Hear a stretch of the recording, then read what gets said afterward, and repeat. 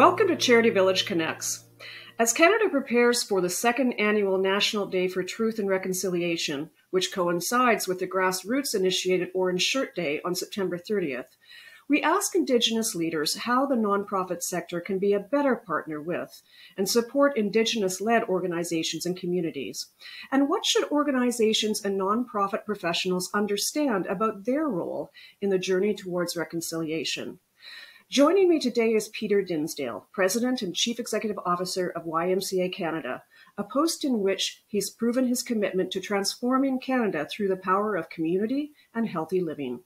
Dinsdale has worked and volunteered for service delivery and political advocacy organizations on a local, regional, and national level, and has devoted his life to improving the lives of Indigenous communities and supporting reconciliation. Welcome to CharityVillage Connects, Peter. Thanks so much, Mary.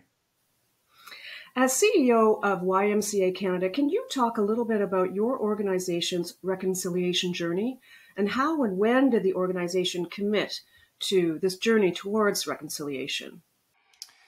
Well, I became CEO of YMCA Canada in 2016 after an entire career, frankly, with Indigenous organizations, never outside. And coming in, I was on the board at YMCA Canada for a couple of years prior to becoming CEO, and lots of conversations about what can happen around reconciliation. But I will say that time, probably not unlike today, there was a lot of nervousness about making a misstep, doing the wrong things, not sure how to move forward. So in 2017, then into 2018, we developed a national statement of reconciliation that talked about our commitment to working with Indigenous peoples and communities that wanted to work with us, and what role that YMCAs in particular could provide and could play in reconciliation. We're clear that we're not responsible for 400 years of colonization, but we're responsible for what we do today and how we move forward. And that's what our statement was all about, and encouraging local Ys to take action, because my view is reconciliation will only be meaningful when it happens on the ground through meaningful actions. So all of our work was really around preparing local YMCAs for that journey. We did things like having our entire national delegation, including representatives from each YMCA, their board chair, youth, and CEO, to go through the Kairos blanket exercise, which really touches them emotionally. They understood it intellectually, wanted to make sure that they felt it emotionally. And it was a great opportunity to hear from Indigenous leaders about the impact that organizations like the Y could have with them, and understand that they did have a role. So it continues to be a work in progress. I don't want to suggest that we have it all figured out, but we started in 2018, and we continue to learn and continue to grow. I'm curious about whether your organization has sort of embedded the kind of reconciliation work in your organization's infrastructure, such as governance and leadership, staffing, those kinds of elements that are transformative in terms of the organization itself, not just the way in which they work with external stakeholders. I mean, like I say, it's a journey. I don't want to suggest that we're at that spot right now. I think our journey includes clearly this work in reconciliation, but it includes in all elements of diversity of organizations and services that we provide. I think, of course, many of our facilities and health, fitness, and aquatics facilities are in some of the more privileged neighborhoods in all the cities and towns across Canada. How do we make sure that our organizations and our service providers look like the community we serve, are governed by the community we serve, and are accessible to all the communities that we serve and people that really need us? When I came to YMCA again in 2016, I was really struck by their mission, which was the Canada we want and the YMCA we need. It was a bigger ambition than to just be the best health, fitness, and aquatics facility or the best childcare provider or the best charity. It was about actually making change in Canada. And that's part of the organization I wanted to be part of. So again, everyone's committed to that goal. There's certainly a process in place. So we embed, of course, the easier stuff like land acknowledgements and inviting elders to come to meetings and how do we outreach. The harder work is how to make sure, again, that our board is representative of, yes, Indigenous peoples in their territories, but, racialized people, people of color, disability people, different sexual orientations, all of the above, because it makes our organizations better when we do. So as you say, YMCA Canada is a national umbrella organization with local YMCA chapters across the country. I'm curious whether you have any examples of current initiatives that are underway, either at the national level or the local level, to support this journey towards reconciliation. Perhaps you could give our audience some examples of that. Yeah, for sure. I think nationally, we really realized early on, given the nervousness and people not wanting to make missteps, the importance of the national organization providing training and support for local Ys. So a lot of it was about what does Indigenous cultural competency look like? We had an education series. We'd have ongoing webinars and education series on. You mentioned September 30th Orange Shirt Day. We had Phyllis Webstead, the founder, come and speak to our Ys.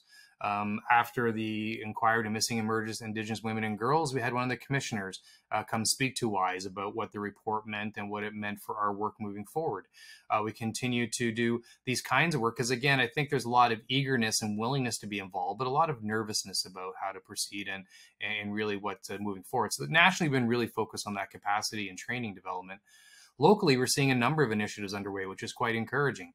In places like Calgary, they have a cultural staff that goes into public schools to help Indigenous students learn how to put on a powwow and regalia making and cultural competency themselves directly in the community. And that's a YMCA initiative.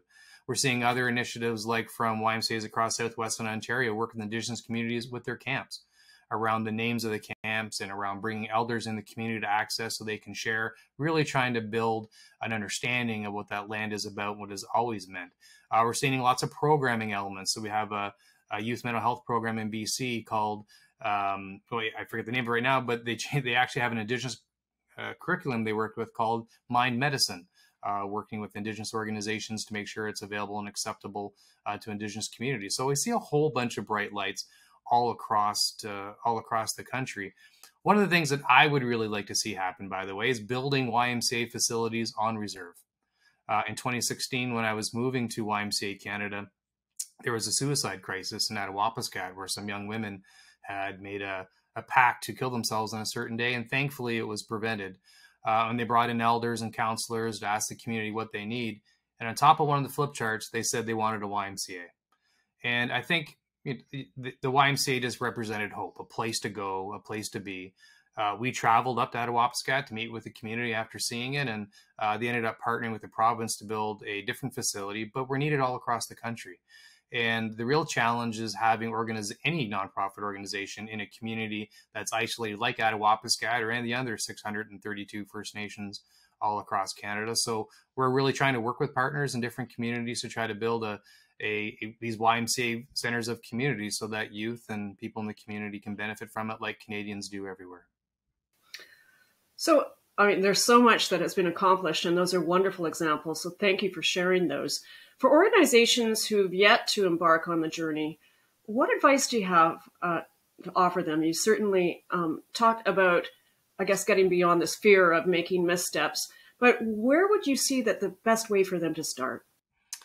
Yeah, and I think we're advantaged. And again, we don't have it all figured out, but I think we're advantaged because I came from the community. I understood how to navigate it. And I appreciate if you don't have that entry point, it can be challenging and it can be nerve-wracking. I think the first, most important thing are relationships.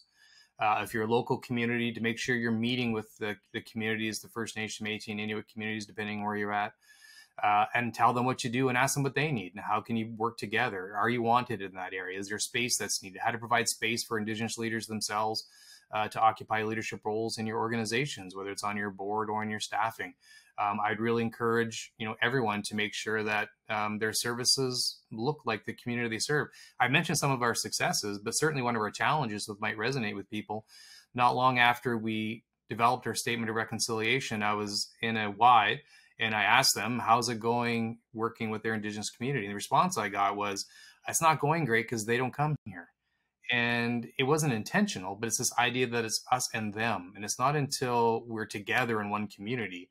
And it takes a lot of work, and it's not intentional. It's the impact of history of poverty, of not seeing YMCAs as someone that your family could afford to go to, or felt that was for them, or that the services were ever really directed for them that could be directed for someone else. So how do you break down that in your community? You break it down by inviting people in. They're no longer the other. You're doing that work together. So it will take hard work with your board in terms of understanding the history. It will take hard work with your staff to make sure that there's not, unconscious bias or different things going on preventing people from access to programs and services. But I would also say in Indigenous communities, it's okay to work with people and allow mistakes to happen. Things won't be perfect. And we can't be waiting for a gotcha moment to jump on a misstatement. We have to work together through kindness and caring to find pathways forward. So I would encourage all organizations to start that first step of relationship building, as difficult as it is and challenging as it can be. I think reaching out and having those conversations is a great way to begin. Well, I think the other aspect that is so interesting that I'm hearing from the leaders is really about, in a bigger picture, how Indigenous ways of knowing can help actually transform the nonprofit sector itself and its current practices. You've sort of alluded to this about the two sides of the situation, us and them. But I think that's even a bigger sort of picture when we look at the sector at large. What would you like the nonprofit sector to learn in this process? Well, I mean, there are certainly different cultural ways of knowing and being in Indigenous communities, and that's a part of the cultural competency training I think is so important when you understand how to work with communities. Personally, I was fortunate to work at the Ontario Federation of Indian Friendship Centers at a very young age and work with Sylvia Miracle that taught me so much about cultural-based management and culture-based competencies and how to use our traditional teachings like the Seven Grandfather teachings or Medicine Wheel teachings or others to help inform our work and how we approach things in a balanced way, approach things with humility, approach things in a way that shows kindness and love, caring, and compassion. Even your own leadership style. Coming here, I've never been a command and control kind of leader where all things need to flow through me and, I'm the ultimate authority or all-knowing, all-seeing CEO. Very much encourage my staff to own their areas and and it's just a way of being in leadership that I've been taught, whether implicitly or just through mentors. And I don't think it was always received well at the outset. They expected a command and control leader. Maybe that's always typically been in Western kind of organizations. So I think it's also making space for different leadership styles and ways of knowing and being. But I think Canada's getting there. I think one of my lessons leaving, I used to be CEO at the Assembly of First Nations before I came to YMCA Canada. I don't think I appreciated the extent to which Canadians are seized with this notion and moment of reconciliation. So much of my career has been trying to raise awareness and fighting around the treaty relationship and reconciliation and coming out and seeing how much people really are wanting to do the right thing. And we have a great opportunity to walk together to do that today. That's really encouraging to hear your observation of non-Indigenous communities and people coming to terms and wanting to address this. So perhaps you could give some suggestions of how non-Indigenous organizations, what they can do to support the National Truth and Reconciliation Day this year, the second year of its existence, and really what they should be doing all year round. Yeah, I mean, I think any day like that's a great opportunity to reflect on what you're already doing. I think if you only made a statement and put an orange shirt logo on your social medias, and I think that would be hollow. So I think, but the opportunity though is to, even if it's your first conversation, to bring elders in, to bring community members in, to talk about the impact of, in this case, residential school in your community, or it could just be colonization more broadly, depending on where you're at, to talk about the challenges and how we can work together. To commit to an education series, maybe locally or visiting particular sites, but again, I think it's just that first step, whatever it is for you, and have it as a part of this ongoing commitment to the community and to the people that you serve. So I'm curious, of course, I think we should be talking at least touch on recent events. I'd like you to share your thoughts in whatever way feels comfortable about the recent papal visit and the apologies that were issued, and what your thoughts are on whether or not they'll have an effect on reconciliation. If so, what kind of an effect? How did you experience the Pope's visit to Canada? Well, it is challenging and conflicting, I will say. Part of my role at the Assembly of First Nations is I was their representative on the Truth and Reconciliation Committee all-party committee. So, sometimes people forget that Canada didn't wake up one morning and decide to reconcile with Indigenous peoples or the past residential school experience. It was actually a class action lawsuit brought forward by survivors, of which the Assembly First Nations was one of the parties. So we had a seat on the committee that oversaw the TRC and other elements of the apology. And it was in that work when I saw survivors or elders that, were both Catholic and Indigenous, how important it was to hear from the Catholic Church that their apology, it meant a lot to them in their personal reconciliation journey. Of course, I get conflicted with words versus actions. It's great that the Pope came here and made an apology, in Canada. Their commitment during the TRC settlement of the class action lawsuit was to put a certain amount towards reconciliation efforts, which they've never paid. There was apparently a fundraising challenge that took place within the Catholic Church that was never completed, so they were unable to pay their full amount. And when you see the riches that the Catholic Church has, if you've ever been to the Vatican or see it, it's hard to reconcile between what they've done to our communities, their accumulation of wealth, and their inability or unwillingness to pay those reparations. But seeing the Pope come and make the apology here, I hope those elders and those survivors that needed to hear that for their personal healing, I hope that they get it. I hope that hearing the Pope's apology on behalf of elements of the church, and of course didn't apologize on behalf of the church itself for their actions. It was people within the church. There's lots of commentary on this notion the Catholic Church allowed for the doctrine of discovery through a papal bull, that these were vacant lands that by virtue of a white Christian being here made them Catholic lands at that point and available to take and exploit. I'm not sure what net effect that would have in today's legal system to remove those papal bulls, but I think it would have been a great symbolic move that's been done. But the truth is, no amount of money and no amount of words will ever be enough. The harm inflicted on people by having their culture and their language taken from them, by being sexually abused and being taken away from their homes and sent back to their homes and having those cycles start, no amount of words or money is going to overcome that. See, for me, truth is one piece. We understand the truths that happen. There were some truths in the TRC process. But there is the reconciliation point. And how do you reconcile that? You have to reconstitute languages. You have to reconstitute nations. You have to reconstitute cultures. And that's some of the hard work that people in our community are doing. And sometimes I think they get prevented by their ongoing pain themselves and their personal healing that they have to go through. So my hope is that the Pope's visit and his apology here provides those people that comfort so they are able to move on. But the hard work will continue.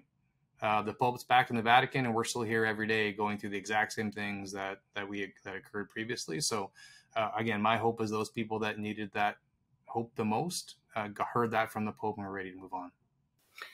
That echoes certainly things that I've heard most recently for this podcast and other interviews, that really it's a what's next and what concrete steps will be made. And I guess from your perspective, given your history in this journey, what do you think the appropriate next steps are? If that's not putting you too much on the spot in terms of what would you like to see? Well, it is the hard work of nation building. It is recognizing Indigenous communities, and I'll speak First Nations specifically because I'm a member of Curve Lake First Nation in Central Ontario. Of course, the Métis and Inuit will have their perspectives and incomparable journeys. But we were nations before colonizations, and we remain nations afterwards. We have an original treaty relationship with the Crown that included this notion that we are a nation with different processes in place. And I think we have to find a way to understand, what does that look like in contemporary Canada? It's not having unclean drinking water. It's not having women murdered and missing. It's not having our education levels being what they're at, or our justice systems and outcomes being what they're at. How do we develop our own governments, our own nations, to provide services to our own people in our own ways? And we're seeing people do that hard work all across the country. You think about the modern day treaties that have been signed and the ongoing work. I think that is the really important work that needs to happen. And again, it's these dysfunctions and unhealthy behaviors in our communities, which can be linked back to the residential school experience, which has prevented a lot of this work from happening. But the real work has to take place in communities.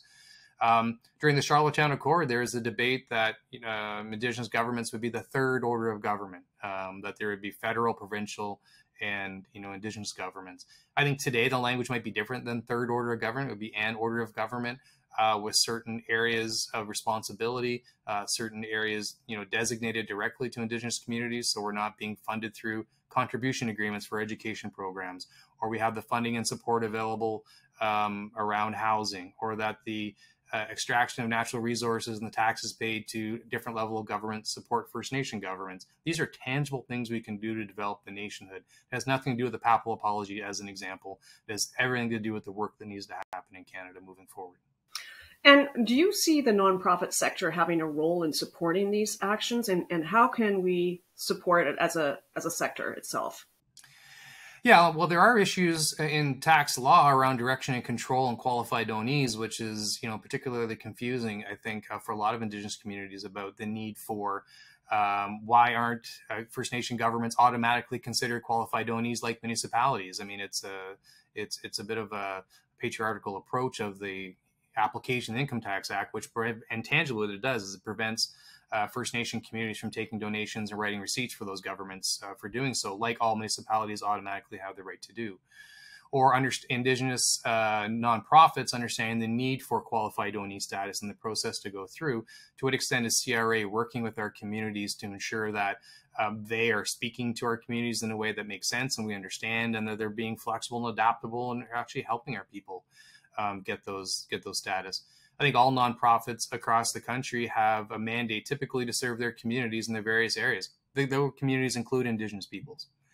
The extent to which they have ignored or been unable to serve or not even thinking about serving those communities, now is an opportunity to turn your attention to that and ask yourselves, what is needed and how are services needed and how can we work together in partnership and hand in hand.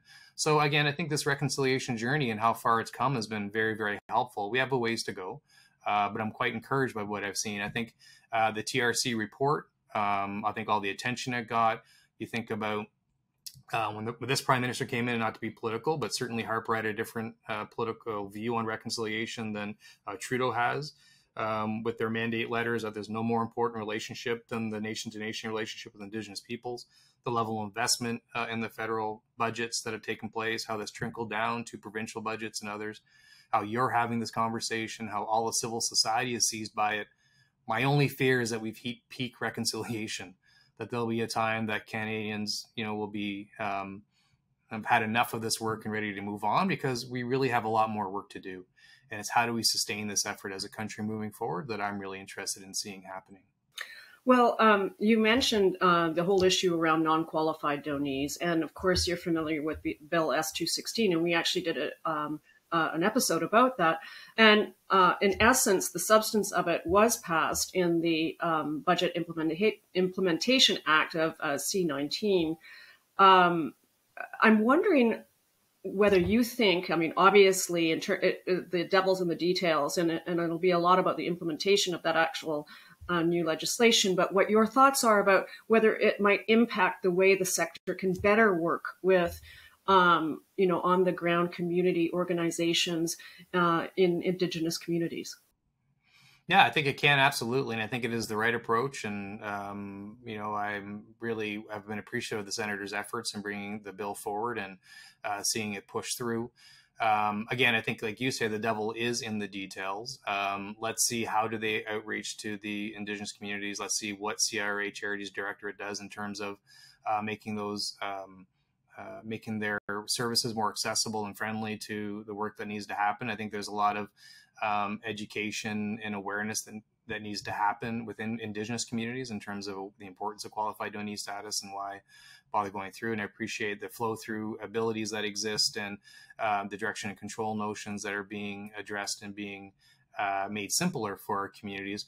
I think a lot of foundations and charities have been very creative in terms of getting around some of those challenges and barriers which has existed. So the net change will be interesting to see at the end of the day. But that's not the only piece of work that needs to happen. I mean, you think about the T3010 data that comes in and how can we mine it to say, to your earlier question about what can we do, to what extent do the boards look like the communities they serve? How many Indigenous people are on boards all across the country? and again, helping them do those programs. So I think it's a great start. I think there's a lot more work that can be done as well. Agreed, and I'm really quite intrigued with the sort of journey and the transformation that's occurring in that regard, and hoping that the progress continues myself. I wanted to give you congratulations on your recent appointment to the board of directors of the Canadian Olympic Committee. Can you tell us a little bit about what that appointment meant to you personally? Well, thank you. And it was completely unexpected. When they reached out, I thought it was, I got an email from someone and I actually thought it was spam. I thought, I'm not going to fall for that and click it, because why would they be reaching out to me? But it's a great honor to be contacted. It's very exciting work. They're a tremendous organization. The work they do, and the Olympians, their Be Olympic mantra is so empowering and inspiring. I've only been to one meeting so far. That was in this past June when I was first appointed, on the ability to meet with them and hear about their work. And they are deeply in this work of reconciliation, including potentially hosting the 2030 Olympics in BC with the 4 host nations. And the ability to help and support that is quite incredible. I will say as well, as much as there is these challenges in Canada on this path of reconciliation or history of colonization, every time there's a Team Canada, everyone, including Indigenous people, are cheering for Team Canada to win, whether it's the men's gold medal hockey game or track and field events or boxing and all of the above. And we have Indigenous athletes that we hold up and celebrate. And my hope is that this ambition for excellence, and that includes Indigenous athletes, that includes the ability of our people to see themselves there, to understand that that's a place that they can and should be as well. I know there's a move as well to have traditional games like lacrosse and other Indigenous games, or maybe having actually Indigenous teams represented at a certain level. So we're on this continuum, and this work continues. But it certainly is an incredible honor to be a part of it, and very humbling. There's so many great people in Canada that could be doing this work, and I'll carry the torch for a while and then pass it on to the next one. Well, maybe you could give us a few more details about the Olympic bid by the 4 Indigenous First Nations in BC. Can you talk about the precedence and importance of really such a historical bid, and what it would mean for Indigenous Canadians should it be successful? Well, I mean, it is an incredible idea. Of course, in Vancouver 2010, the 4 host nations had a really important part of those Olympics.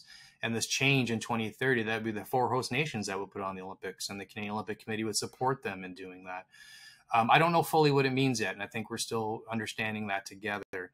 But the idea that our nations could host the world, and Canada or the Canadian Olympic Committee would support them, I think also shows the deep respect that can exist in Canada when we partner in a good way.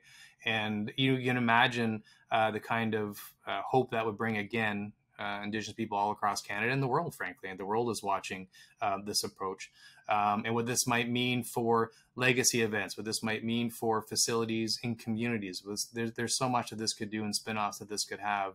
I'm really excited about this journey and to contribute in whatever way that I can. Well, I wanted to give you an opportunity before we close today to leave for our listeners any last thoughts about what it means to pursue reconciliation, and any parting advice you might want to leave them. Well, I think the most important thing is to start your journey. And if nothing else I've said today is just so people understand, we don't have it all figured out either. We will make mistakes and go down dead ends on occasion. And then, we will have successes here and there, that it is very much a journey, that there is no perfection. But the most important thing is to be on that journey and continue to learn and grow as you go on, because I think this really is the hard work of nation building. Sometimes we can sit on the side and see different ways of it happening. This is an opportunity for charities to be at the forefront of nation building and to do the work and to do your part of it. And this is a real opportunity for you to do so. Thank you for joining us. Thank you so much.